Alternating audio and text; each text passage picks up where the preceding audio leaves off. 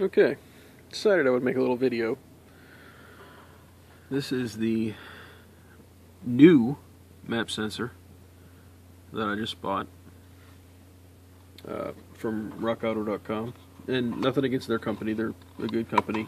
They didn't make the part, so this is not a reflection on them whatsoever. I'm actually very impressed with them because they have good customer service and a good replacement policy. So if anyone's buying any parts, I definitely recommend Rock Auto. They have great prices, they ship quickly, and they resolve customer issues without any problems. So this is the sensor that I got. It's made from Standard Parts Company. The rest of the stuff that I bought from them is actually pretty good. Most of it's made in the US, as is this one. I've got it unhooked here because I'm going to put the old one back in, because as it turns out, the one that I just bought isn't working, and I'll show you what I mean by not working. I'll plug this back in. The little clip on the top here broke off. It's not a big deal. It'll stay on there, guys, and it's not what's causing the problem. I don't want anybody to think that. Anyway, did this to show you what I mean by not working. I'm going to come over here to the interior and ignore the girly keychain, guys. These are my wife's keys. I'm going to turn the Jeep on, and I want you to hear what does not happen.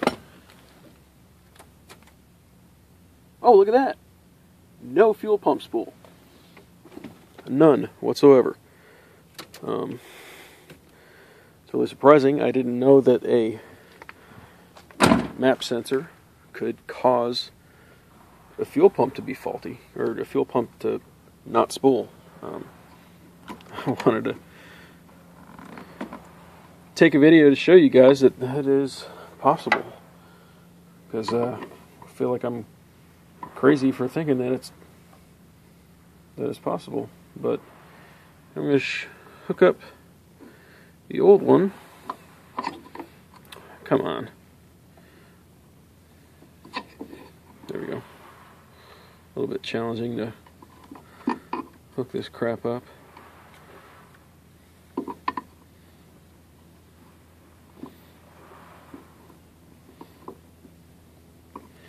With one hand. Okay. Old one's hooked up.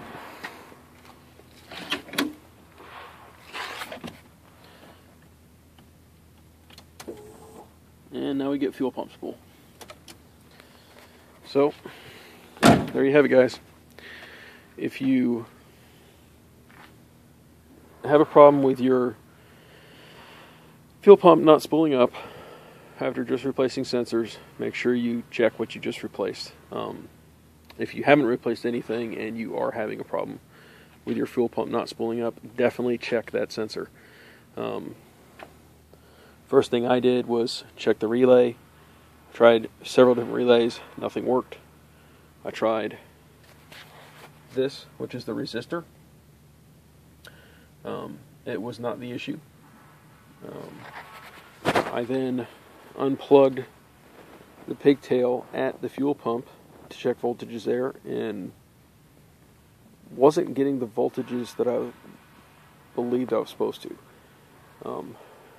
I had my wife help me by turning the key on, and from what I've been reading, you're supposed to get 12 volts at initial key turn on, and then it's supposed to drop down to 6.